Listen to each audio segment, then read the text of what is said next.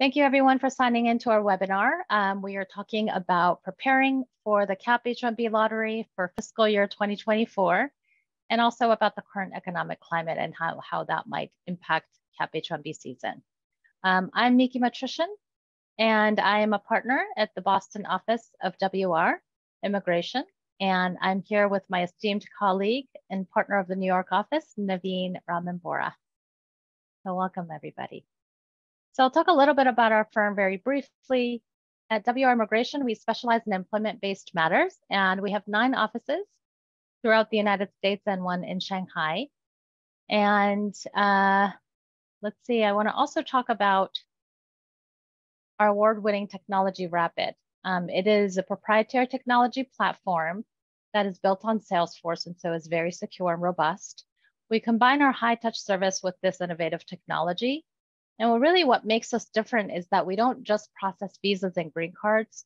We work as an extension of HR and global mobility to streamline and strengthen your immigration programs. And our passion really is using technology and dynamic reports and predictive analytics so that we can help you to improve your employees' immigration experience. If you aren't already using Rapid, please feel free to reach out to one of us and we will be happy to schedule the demo. So a little housekeeping here. We're happy to accept your questions through the Q&A feature. Please don't put it in the chat because we may not see it. We would love to field questions through the Q&A feature, and if pertinent to the topic we're talking about, we may address it through the presentation, but otherwise we hope to reserve time at the end to get to the questions. And then importantly, please note that anything we say during the webinar today does not constitute legal advice. Please contact one of our attorneys if you have a question that's specific to your company or your employee. Okay, here's our roadmap for today. We're first going to talk about CAP H-1B lottery requirements. Basically, what needs to be true to have a successful H-1B case. Naveen's going to talk about that and then talk about the lottery itself and how it all works, including all the key milestones in the CAP H-1 season. And then I'll also talk about key considerations in how to file an H-1 petition, either as a consular petition or change of status. We'll touch on CAP gap protection.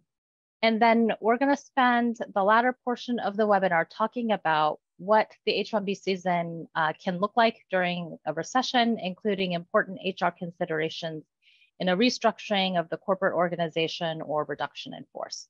And then finally, we'll wrap up with next steps for CAP season. So Naveen, please take it away. Thank you, Miki, for that introduction, and welcome everyone to our webinar. So the H-1B is the most common popular work visa. The basics of an H-1B is that the position needs to be what's called a specialty occupation. And a specialty occupation is basically one where the job and the employer requires the employee to have a specific bachelor's degree to do that job. And the bachelor's degree has to be in a specific field. So we often see some pushback from immigration where the degree may be too broad, such as a liberal arts degree or a Bachelor of Business Administration degree. Other times when the employer may ask for too many potential, fields of study, that could also be problematic from the USCIS's perspective. For example, a business intelligence analyst position, if the employer is willing to take anyone with a degree in statistics, mathematics, finance, business administration, computer science, or related field, that is an example of a requirement that may be too broad or too varied from an immigration's perspective.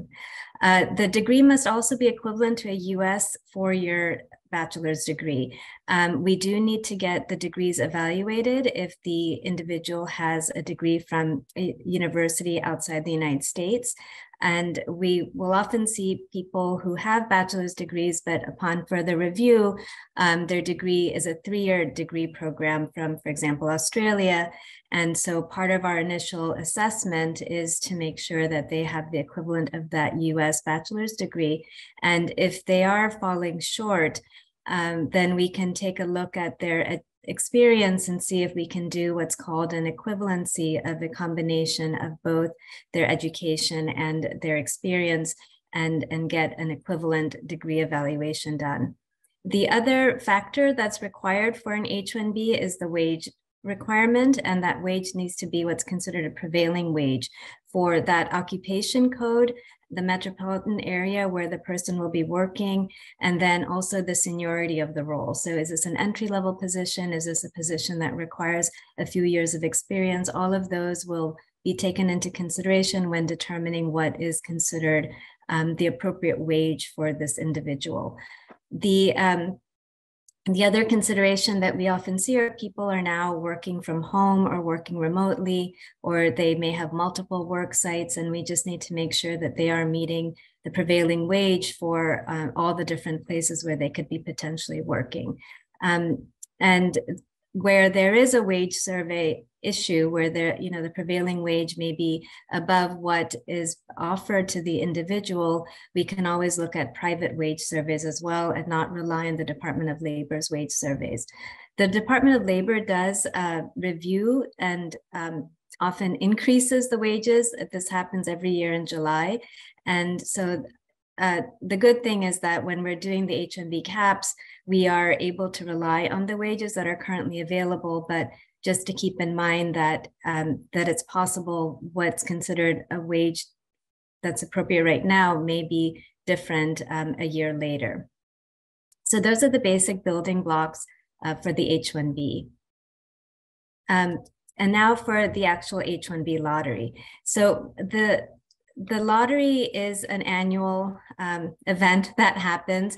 It is limited in that there's only 65,000 new H-1B visa numbers that are available every year. And then there's the additional 20,000 for people who have graduated with a US master's degree or higher.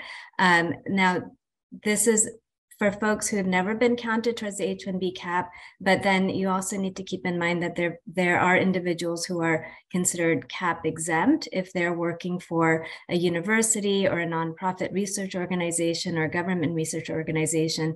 Those individuals are not subject to this annual cap, and they can actually file H-1B petitions year-round.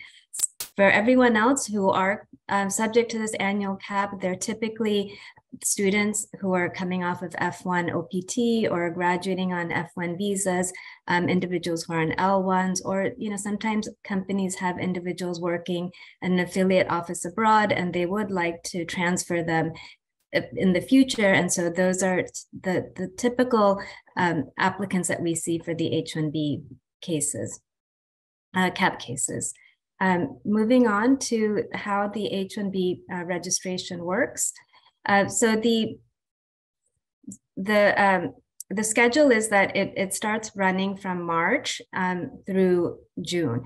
And so we would like to get started on having individuals identified by December, January, so that we are getting the companies ready to register for the program when the program opens in March, and then making sure that the individuals who are identified for the H-1B registration and then subsequent petition, if they're selected, that they're all eligible for the case. So we want to make sure that not only is the position H-1B would meet the requirements for those H-1Bs, and also that the individual themselves are qualified for the H-1B. So these are all things that we would like to review through January, February, so that in March, when it's time to do the registration, everything has been reviewed and we know that these are winnable cases if and when they're selected in the lottery. The lottery happens around the end of March, and it is done electronically. USCIS randomly selects individuals. They typically do the master's cap people first, and then the regular cap people. And we start to get notification online that, there's been updates on the account or the cases, and then we start to see the individuals who are actually then selected. They get selection notices, and based on that selection notice, the company is able to file the H-1B petition, the window being from April 1st to June 30th. So that is our window to then actually file the H-1B petition. This has been really great to from prior years where there was no registration system in the past.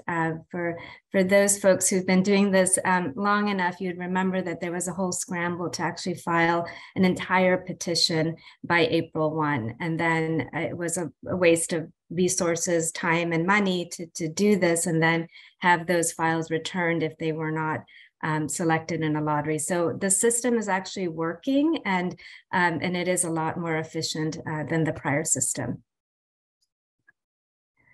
Thanks, Naveen. And I just want to add too that, the registration, like Naveen says, really kind of a simplified process, and it really requires only basic information, but we do recommend having our firm handle the registration so we can step in and assist with any technical glitches that does happen quite often on the USCIS website. And then we can also review the registration information to make sure that you're not missing anyone, that you don't have any duplicates, which is critical, because if you are one company registering the same individual twice, that could lead to disqualification of a selection. So, great. Thank you, Naveen. So if your employee's case is selected, what's the next step? The next step is to prepare, like Naveen said, the actual CAP H-1B petition filing with the government. And there's the 90-day window to file. And you can file at any time during that window. Notably, though, it's important to file early within the window if you have an employee in F1 status and their EAD is going to expire in April, May, or June. So that's something that you will want to monitor really closely with your immigration firm. It's best to file also early in the window for anybody who has other non-immigrant issues that you need to anticipate. Many of our clients have us prepare the LCA prior to April 1st so that we can vet the prevailing wage issues in advance for them. But others want to just have us assist with the registration and then handle the wage issues later. So we're happy to talk more about the pros and cons of each option if you want to reach out to us and explore those. So between April 1st and June 30th, we file the petition with the government, and then we'll provide to you updates regarding the receipt notice, so if there's a request for evidence, and then the decision.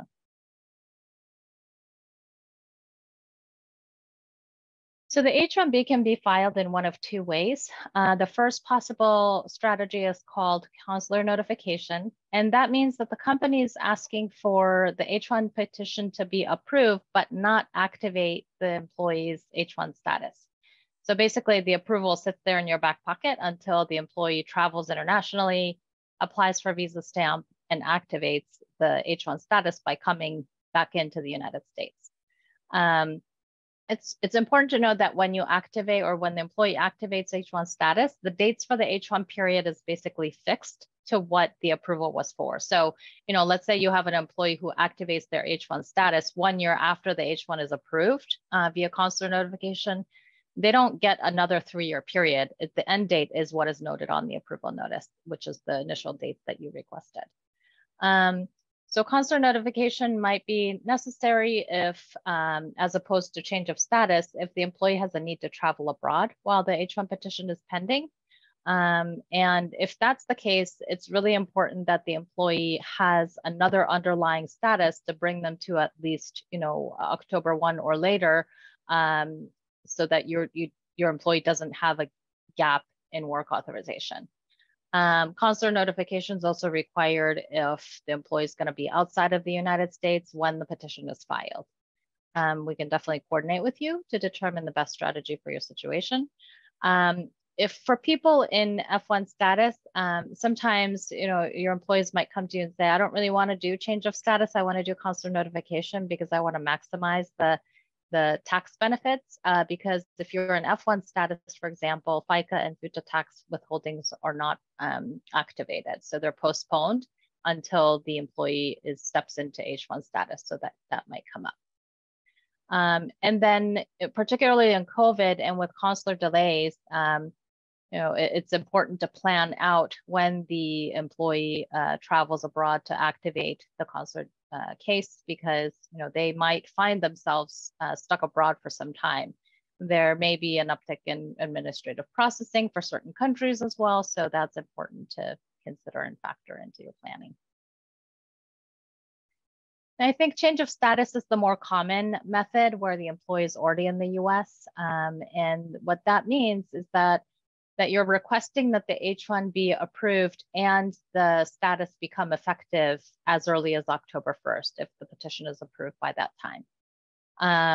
And basically, so, if the employee is in F1 status or other status and the CAP H-1 is approved, prior to October 1st or on October 1st, they basically wake up on October 1st and they're already in H-1 status. No additional action is needed, so long as they remained in the United States throughout the pendency of the case. And so as of October 1st, you want to update your company's I-9 records if applicable. And change of status is really, really important for students or employees who are F1 students who need cap-gap work authorization protection, which Naveen's going to go into more detail in the next slide. And I already mentioned this, but the employee has to be physically, present in the US when the CAP H-1B is filed. And so if you have an employee who is thinking about traveling sometime between, the lottery and June 30th, it's really important to plan it out carefully with your immigration attorney. Right. And so if someone does travel while the change of status case is pending, then USCIS is going to treat that change of status application or request as being abandoned, and so they'll automatically adjudicate it as a consular notification case.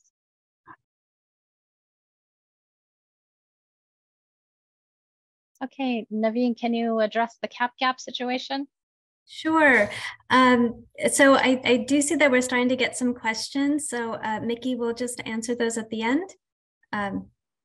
Yeah. Sure. Okay. Yep. All right. Sounds good. Okay, great. Okay. Perfect.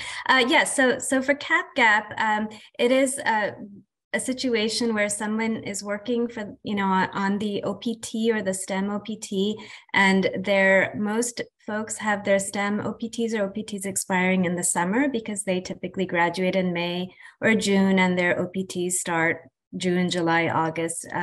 And so then you have a situation where the H-1B is not starting until October 1, and there's a potential break in their employment authorization between the OPT expiration and the H-1B start date. So the cap gap is now offered so that if you have an H-1B petition that was selected and you apply for a change of status before the person's OPT expires, their OPT is then their work authorization and status is then extended through September 30th. And so if you have someone whose OPT is expiring in the first week of April, for example, then it's, we would recommend having their case really ready to file as soon as their petition has been selected in the registration, so that the application is filed before their OPT expires. And then ideally they would have that extension of their OPT. Once they get the receipt notice from the change of status filing, they should then go to their school, the university DSO, and they'll get an updated I-20 that has the annotation for that cap-gap extension. The cap-gap extension, meaning the extension of their work authorization, is only until September 30th. So if there is a request for evidence on their petition and their petition remains pending beyond September 30th, they can remain in the United States, but they will need to stop working because their employment authorization has ended as of September 30th. The other note is that this year there was only one lottery draw, but in prior years, USCIS did have multiple lottery draws of the registration. So if somebody's OPT expires and then there's a second lottery draw and they are able to apply for a change of status, because their OPT had actually expired, they would not have that benefit of a cap gap extension. All right, I think with that, we'll go on to the next slide. Okay, so now if the employee is not selected, then there are some options. The first being that, you know, if the employer has affiliate companies abroad and it makes sense to transfer the employee to an office abroad, then they can spend a year abroad in a specialized knowledge or managerial role, and then return to the US the following year after being abroad for a year on an L1 visa as an intercompany transfer. Or they, you know, while they're abroad, they can also apply for the next year's lottery and see if they have better luck. But just to keep in mind that the H-1B start is in October, so it may just coincide that if they were to be abroad, that they may be able to return more quickly on an L visa instead of waiting for the H-1B to come through.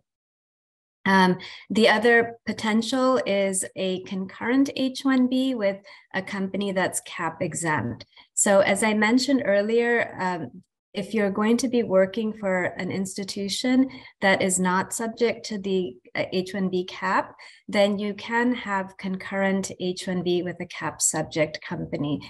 So we have seen folks do this where they have a part-time job with a university affiliate, and then once that's approved, then they can file a concurrent H-1B with a cap subject company, probably the one where they were not selected in the H-1B lottery. So this is another way to be able to stay here, but just keep in mind that the H-1B that's concurrent for the cap subject company is relies on the person still maintaining their employment with the cap exempt, that university affiliated institution. The other option is that the student, if they are here on a student visa or OPT, that they return to school for another degree, or if they're going into a master's program and that program offers curricular practical training, there may be an opportunity for that individual to continue working on CPT. The CPTs are granted per semester and are based on what the course offers, and if it is something where the job is linked to the course and related to what they're studying. So in those situations, they can get CPT. Thanks, Naveen. Yeah, and I think, you know, as Cap H1 lottery selection numbers have kind of fluctuated, we have seen some people turn to that F1 CPT option. But I think it's important to know it's not without some risk, right? Some previous administrations, well, the Trump administration really focused on scrutinizing people who were not selected in H-1B or re-enrolled in school to pursue day one CPT. So that's important to think about. I think in this current administration, it hasn't been much of an issue, but you know, it can change as the administrations change as well. Yeah, and there are a lot of universities that may offer CPT, and some, just to be careful on some of these programs, they have come under scrutiny, where the school itself has come under scrutiny, and so just to be careful when selecting a CPT program. Absolutely. And so other options that might come up, you know, if people are citizens of countries where there are bilateral agreements with, you know, for example, Canada, Australia, Singapore, Chile, there might be special visa categories that are available. And then if your employee is a dependent of a spouse that has an H-1B and eligible for an H-4EAD or L2 or E3, for example, those might be potential options for you as well. Okay, great. So next we're going to turn to the recession the upcoming or potential recession. Naveen, do you want to go ahead and start that conversation? Sure. Yeah, I know there's been a lot of news lately on corporate layoffs. Amazon made there was an announcement on Amazon yesterday, Twitter, Meta. So we've been talking about how this may affect this coming year's registration and selection. So I guess to start the discussion, Miki, if you can just talk about what the numbers have looked like in the past in terms of numbers of registrations. Sure. Yeah, so this past April lottery, fiscal year 2023, selection rates were at 26%, which is a drastic change from the previous year, fiscal year 2022. So that was the lottery that was run in April of 2021. Selection rates were around 42%. And demand really seemed to have surged this year.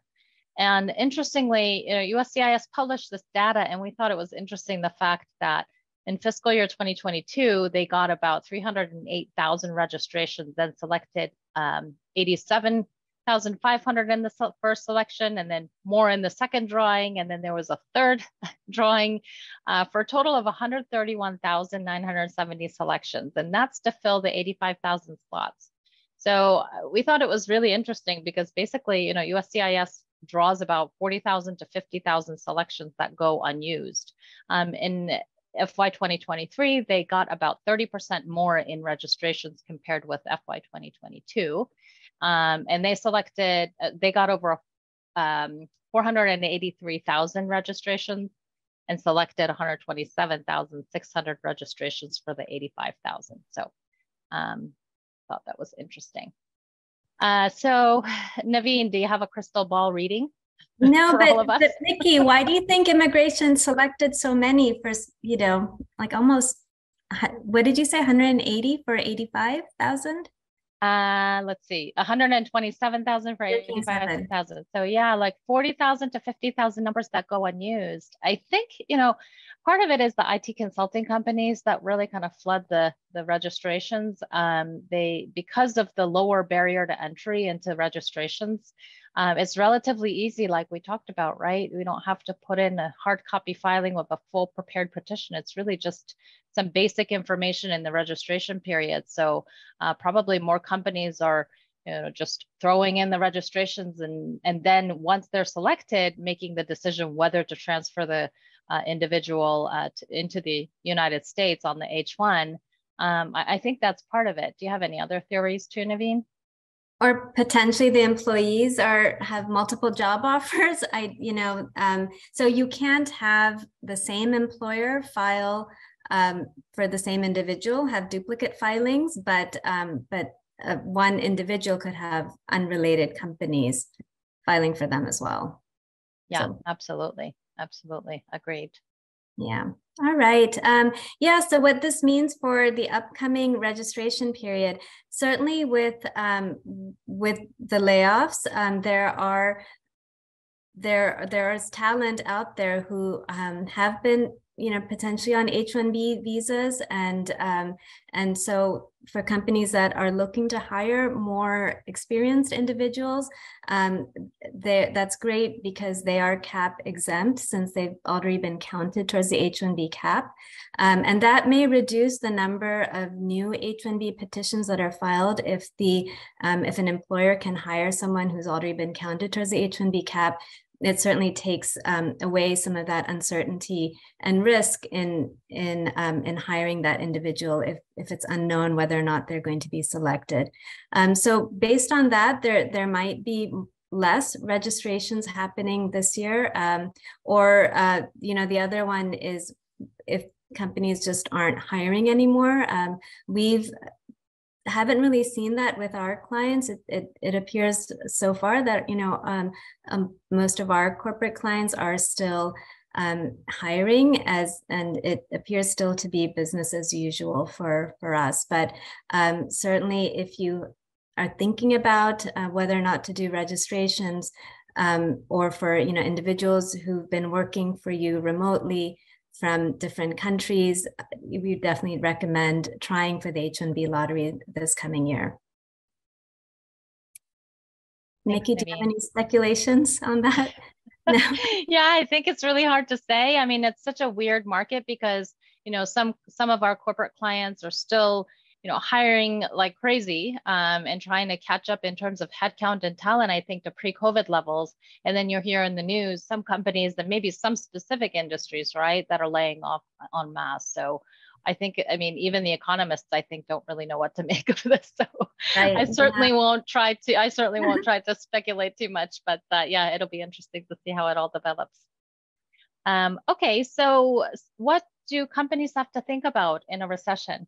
In a RIF, our attorneys would work with you to assess the impact on each foreign nationals, non-immigrant status, and if they have an ongoing green card case. Here, of course, on today's webinar, we're going to focus on the cap season, and people who do enter into H-1B status. Naveen, I guess in a corporate restructuring, how would you advise a client about STEM holders? How might they be impacted? Yeah, actually, I am seeing a lot more corporate restructuring happening in the last year, where sometimes the business units are consolidating certain functions, or there's a lot more acquisitions happening, and this can certainly affect the foreign nationals who are on some form of work visa. For the STEM OPT, so just to take a step back, STEM is a continuation of the OPT that's offered after someone graduates. And if they're graduating from a STEM field, so the science, technology, engineering, math, then they can get an additional 2 years of their OPT, but the employer, their direct employer, has to be registered with E-Verify. And there are situations where in a company, only 1 or 2 business units may be registered with E-Verify. And so you just have to be careful that if you are hiring an individual with the expectation that you can do a STEM extension, that their payroll and their actual employer needs to be the registered E-Verify company. We have seen companies who were not previously registered for E-Verify actually now register because of this additional benefit of being able to extend someone's OPT for an additional 2 years. And that way they can also have an opportunity to try for the H-1B lottery at least once or twice after their OPT expires. There are additional requirements for the STEM OPT that's different from a regular OPT. For the STEM OPT, the employer needs to complete with the student employee what's called a Form I-983, and that basically goes into some detail about the work and the training that they're going to receive through this job opportunity. And that really needs to be linked and related to their program of study. Once this Form 983 is completed, the student then presents it to their university. If they're okay with it, the university issues a Form I-20 with that updated STEM annotation. And then based on that I-20, the student can then apply for an extension of their OPT. As long as this extension is filed within before their current OPT expires, they would have an automatic extension of 180 days until they receive that new card. There are additional requirements for the employer to provide reports on the student. And then just also to keep in mind that if you're hiring someone who already has a STEM OPT, or they're going to be transitioning between business units, that they do need to have to file a new Form 983 with the university within 10 days of starting the new job.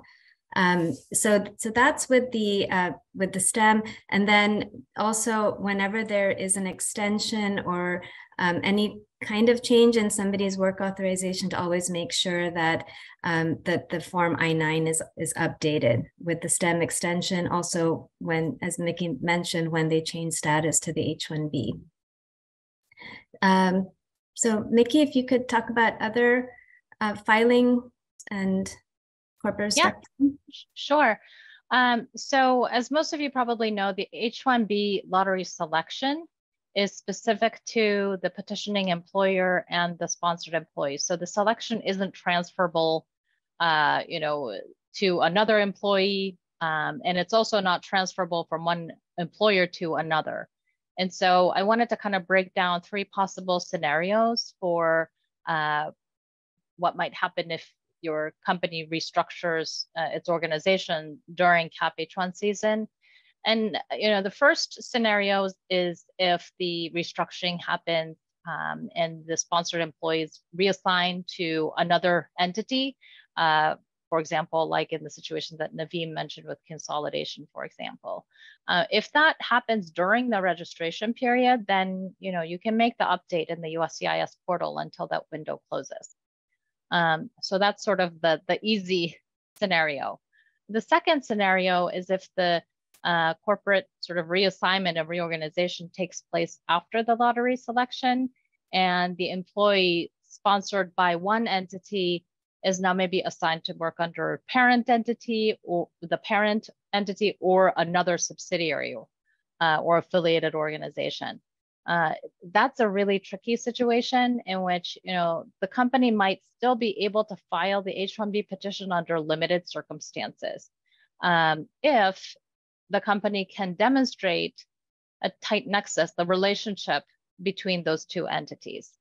It might be possible, if your employee is moving from a subsidiary to a parent or parent to subsidiary possibly, but it may not be possible if the employee was sponsored by one subsidiary and now moving laterally to another subsidiary. So this is a really tricky situation. So, please definitely reach out to us and we can work through all of that. If the corporate restructuring is an acquisition, the employer may be able to file so long as you can establish that the petitioning parent entity is a successor in interest. Then the next scenario is if the H-1 petition has already been approved under one entity and the new employer is a successor in interest, then you can make that case, work with your attorney on that. But if it is not a successor in interest, then the new petitioning entity may be able to, would have to file a change of employer. In certain circumstances, you'll be able to do that even if the H-1B that was approved for one entity hasn't been activated yet. So again, really complicated scenarios, and we'd be happy to explore with you if that were to happen. In these situations, one thing to consider is, as Naveen and I have been mentioning several times throughout this webinar, that USCIS does not allow a company to enter an employee more than once into the lottery. Otherwise, it would lead to disqualification. And the reason for that is USCIS really wants to make sure that there's no unfair increase in the chances of selection by a company trying to, use the differing corporate structures to kind of circumvent the one employee, one company rule. And so, you might run into problems with that rule if an employee is moved from one entity to another. So the tip here is, if you have the opportunity to plan ahead, if you have advanced information, then you might want to you may be able to strategize about that by, for example, thinking about filing under a parent entity. If there is legitimately indicia of an employer, the parent entity being the employer, and ultimately exercising control over the employment of an employee, kind of even if there is a subsidiary in between, there may be a case to be made that you can file the petition, the registration and the petition with the parent entity as the petitioner and the employer.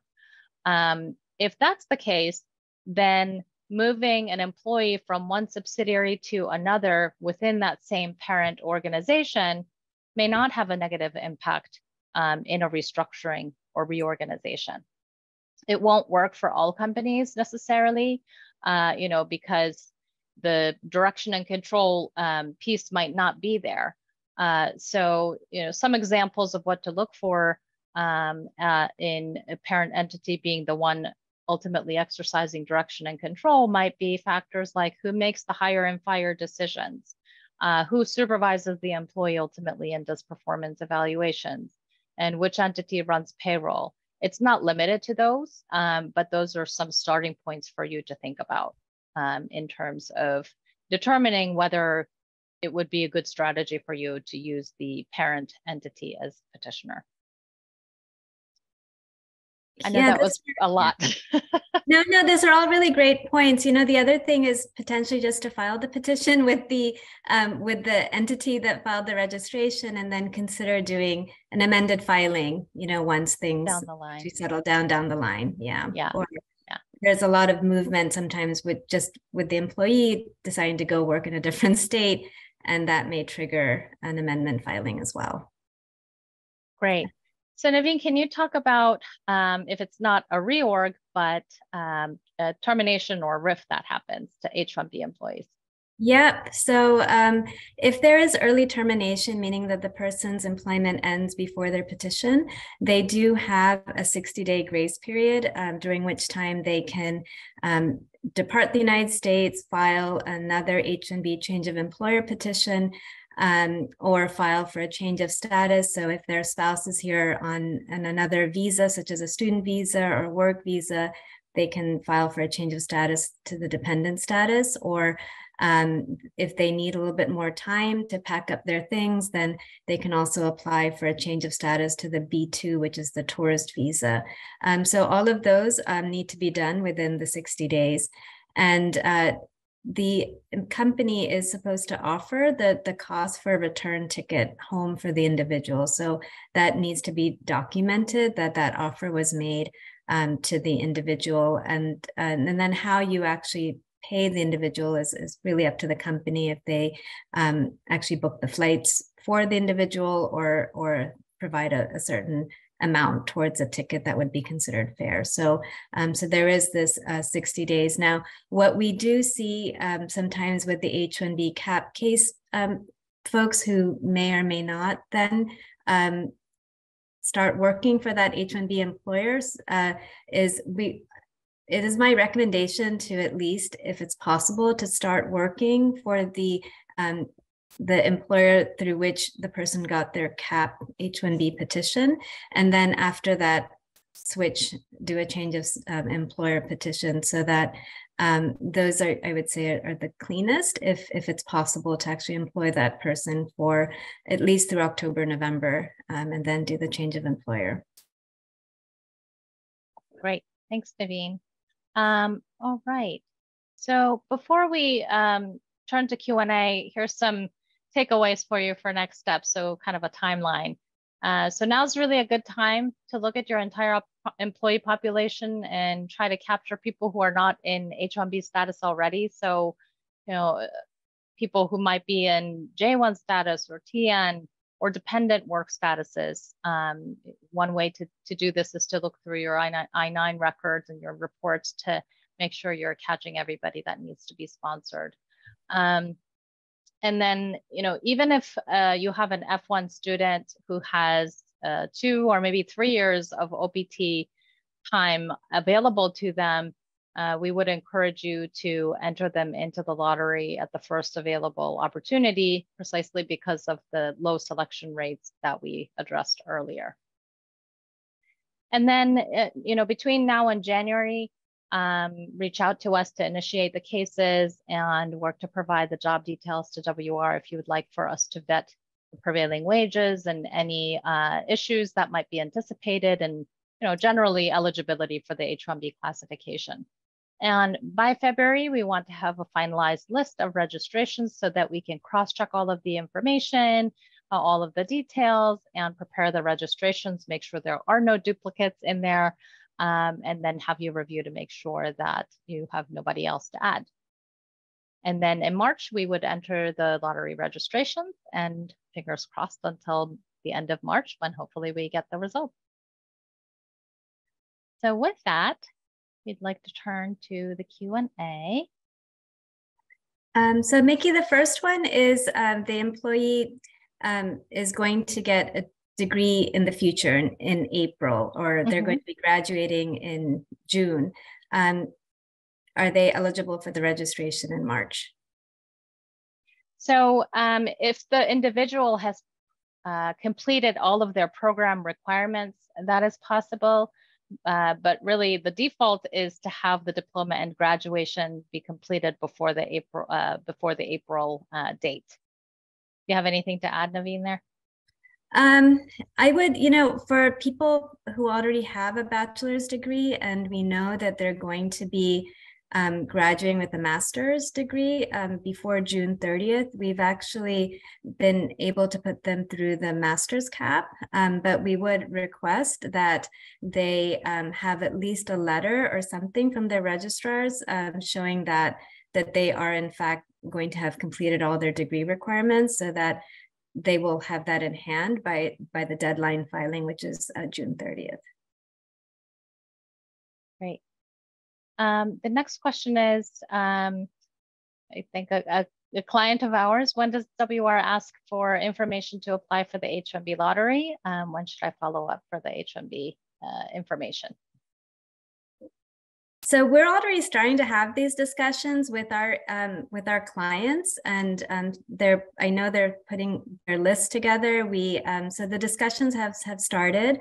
I think a lot of HR will reach out maybe December, January, because we are asking for that list if possible by end of January.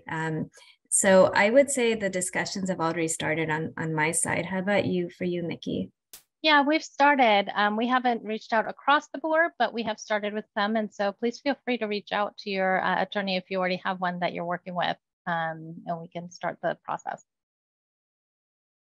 The next question is, with the lottery in March, are employees eligible to begin working for the company, say January 1? I mean, I can take that one. So the lottery in March 2023, employees, whether they can start working before the lottery happens really hinges on if they have work authorization available to them through other means that's not H-1B related. So if they're a student, do they have a valid OPT card, or do they have curricular practical training? If they have other statuses like TN or something like that, is it valid all the way to October 1st? So for anybody who has status other than F1, their status really should go all the way to October 1st of 2023 in order to avoid any break in work authorization.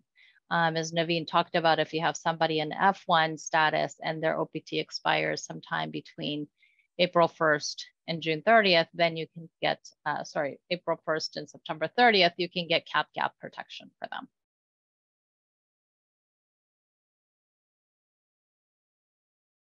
Next question is, okay, does a US-based online master's degree count? You want to take that one, Naveen? Or do you want me to?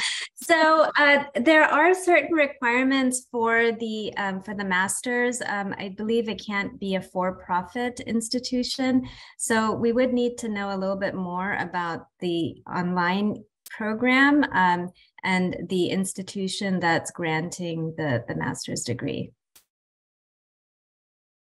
Great, thanks. There's a question about J1 holders. If they have a home country residential requirement to fulfill, is there anything the company needs to take into consideration before putting them in the H-1B lottery? That's a great question. So it can take a while to get a waiver of that J1 2-year home residence requirement. So certainly they should start the process. Typically it's done through what's called a no objection letter from their home country, but it can take well over 6 months to complete the process. So if someone is subject to the J1, they should start that waiver process. You don't need the waiver to be granted to do the registration.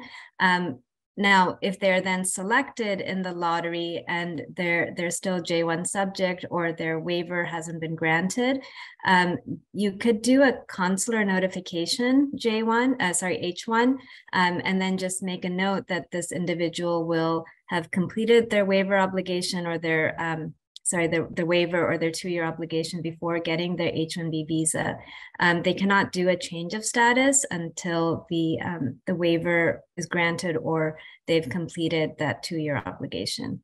So you can certainly do the registration, start the J1 waiver process, and then depending on whether or not they're selected and how far along they are in the waiver process, it would either be a change of status or consular notification. Great, thanks. How about this one? Does using premium processing increase the chances of selection in the lottery? No, because the premium processing only kicks in once someone is selected and you're actually filing the petition. So there is no premium processing for the registration, but once you are selected, then you can talk to your attorney on whether or not it makes sense to do premium processing. Sometimes there's a strategy reason to do premium processing. We don't see really a correlation on higher requests for evidence for premium processing on H's. And then I guess as a follow-up question to that is, does the premium processing increase chances of approval? I haven't seen, greater approval rates or more requests for evidence with premium processing. Miki, have you? No, I mean, I think as a whole, our firm has, near perfect approval rates in most cases. But yeah, no, it doesn't increase the chance of approval or, getting an RFE or anything like that. I mean, I think it is just, the benefits of premium processing is to have improved, processing timelines, obviously, and also improved access to USCIS if something, there's an issue that comes up. Okay, here's a question. What if you have an employee who might change titles between the time of registration and filing? Does that matter? So for the registration, we don't need to provide any details about the actual position. It's really the company and the individual. So it's totally fine to have a change of position offered during the registration period, but once the petition is prepared or filed, that's actually when there may be a requirement to do an amended filing. So for the registration, it's okay. What about change of locations? Is it the same? For the registration, it's totally fine, but once the petition is filed, depending on where the location is, there may be a requirement to do an amended filing. Okay, great.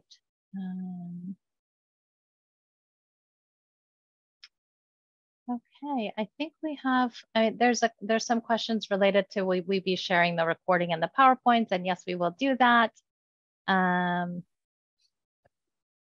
Okay, can an employee hold H-1B status while they still have STEM OPT time left? Do you want to take that? Do you want me to take that? Yeah, I can take that. Yep, absolutely fine for an employee to have H-1 status while there's STEM OPT time left. You might hear from employees who say, well, I want to kind of delay stepping into H-1B status because of the tax benefits that you receive if you're an F1 status, as in you don't have to have your FICA and FUTA deductions taken out of payroll paychecks. But from a legal perspective, absolutely fine to switch right into H-1B status, even if you are early in your OPT or STEM OPT period. And, there are some people who don't also want to activate their H-1B right away because there is a limit of 6 years of H-1B time. And so if you do have OPT or STEM OPT that, is valid for another 2 years, then in that situation, the consular notification may be the way to go. And then you would continue on the F1 STEM OPT and then activate the H-1B close to the expiration of your STEM OPT. Great, thanks, Naveen. I just want to go back one slide and share with everybody that our firm is holding a webinar December 13th for more global perspective on the recession. So please register and attend. It'll be one of our attorneys, Laura Bologniars, and Audrey Lustgarten, who is a managing partner of our global practice. And it should be a really great discussion. And they will touch upon some of the issues that we did not touch upon today because they relate to US green card processes, for example, and the impact on an employer's ability to sponsor perm applications for a period of time in the event of a RIF. Great. Well, thank you everybody for attending today, and have a great rest of the day. Thank you. Bye-bye.